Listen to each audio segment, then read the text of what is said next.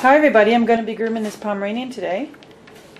I'll be giving him a bath and then blow drying him, of course, and giving him a little bit of a trim. Hi, okay. He's all brushed out, washed and blow dried. Make sure you got all the undercoat out and all the knots out. And I usually start with the nails first. You want to cut the nails so that you can trim the hair as short as possible on the feet. Because if you cut the hair before the nails, you're going to have longer hair. It won't look good. So to make the foot look nice and round and tight, you cut the nails first. And always check the dew claws. Okay, so what I do, hang on a sec. You can brush all that hair out, brush it or comb it.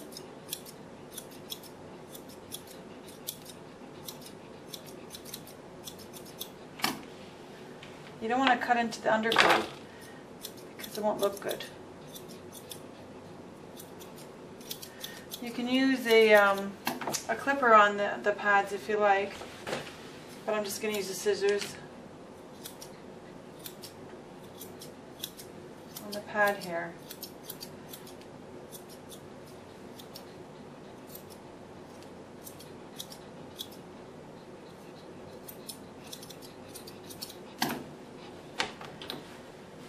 So you want a nice round paw.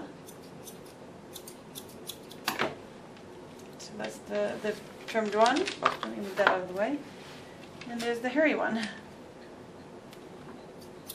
So I'm going to do that to all the other 3 feet. Okay, so all his feet are trimmed. I'm just going to brush his featherings out. Now the customer wants his hair long, so I usually comb them down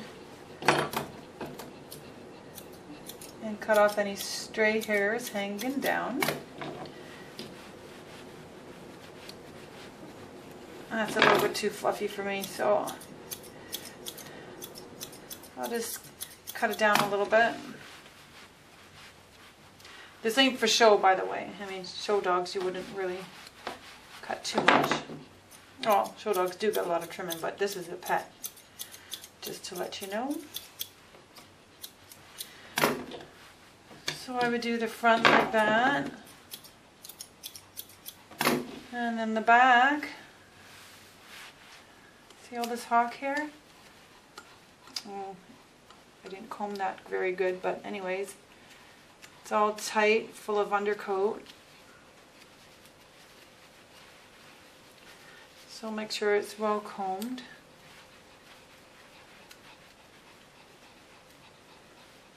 Sorry, baby. I usually comb it outwards and just trim up. I don't cut it right to the skin, of course, because it will look like he has a small, skinny hawk, which is very skinny. So just to make it look a little bit fatter, leave it a little bit longer and just tidy up the edges here like that. So I'll do the other side too. Okay, the feet and the legs are pretty much done. I'm just going to show you what I do to the back end here. Make sure it's all nicely brushed. I just trim around the bottom a little bit, just the openings, just so he doesn't get anything stuck there. Brush everything. The tail, I just trim the tip here. Lovely. Hope you can see that. Let me just check. Yeah. Okay, now oops, a daisy. This area here, I usually comb down what we call the pants, and I trim them pretty much even, almost with the hawk, the top of the, the ankle here. And She doesn't like too much cut off on this little guy, so I'm not going to cut too much. But sometimes you can make a V in here, you know, by just putting your scissors this way and then that way. But maybe I'll just do a little bit, show you, but not drastically. There is a knot in there, so I'm just going to cut it. She won't even notice because that's on the inside. If there's any mats or anything on the inside, you could just cut them off. These dogs have so much hair, it doesn't really matter.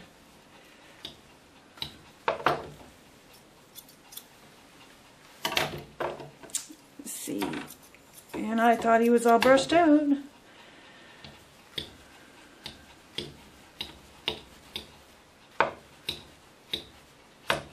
Okay, sometimes I go over these dogs and there's still knots, but by the time they go home, they're all brushed out. You gotta move up, honey. You're gonna get cut out of the camera. Okay, hang on, he wants a break. Okay, so the tail, I trimmed the tip. I just comb this down a little bit and hold it almost straight up, but a little higher. I'll just round this part off. He's got thin hair up here.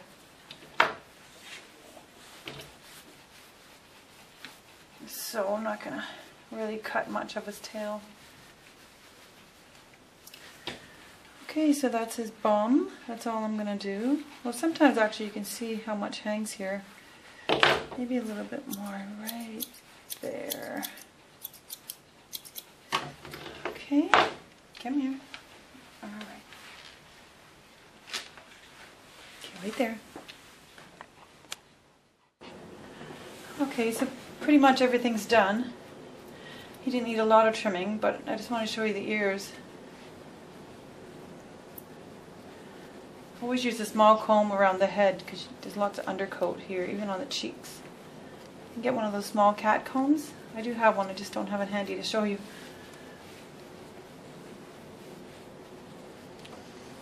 Okay, come here. Now if they have any hair on their ears, let me see.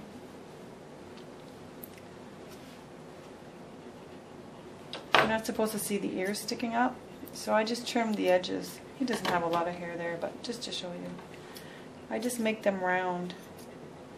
You can also use thinning shears to bulk out anything. So, and now if he has any, you know, uneven hairs hanging down, just take the scissors and you can just trim the edges like that. Okay, turn sideways, babe. Isn't he cute? He's just a cutie pie.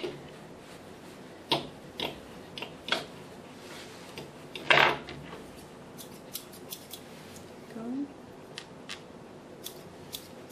Just trim the edges very lightly. And that's all he's going to get today. Turn around.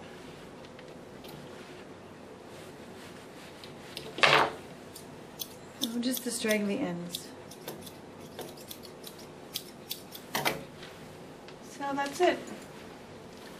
It was pretty easy overall. The brushing though, I didn't film that of course. It took forever to brush out all the undercoat and the drying. Use high velocity dryer, cage dryer for a little bit, and then your hand dryer. But he's a great dog. Okay, thanks for watching. See you, bye-bye. Bye-bye.